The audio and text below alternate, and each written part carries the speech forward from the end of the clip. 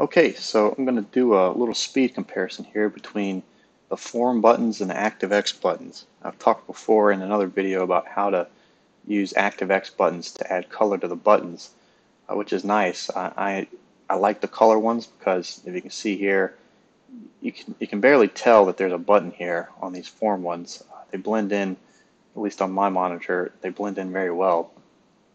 So the colors give it definition to where I can see exactly where the button is and where it's not. But one of the drawbacks to that is that it's going to work a lot slower, these color ones. So I've set this up, and how I've done it is come into VBA, and for the normal form buttons, we put the code in the module. So I've done that down here. I have the one code for the first button here, the second code for this button, and we're just saying the range of E7, so that means cell E7 dot value. So whatever the value is in that cell, we want it, when we click on it, we want it to return that same value except adding 1. So this is going to add 1 with every click. And then for the ActiveX buttons, we've done the same, except we do that over here in the object sheet. We come down, once we get the button set up, we'll come down and select the button here, then we'll come over here to click, and it's going to be the same code. So I've gotten that set up, and let's go ahead and give it a shot. So first we're going to be doing the ActiveX buttons.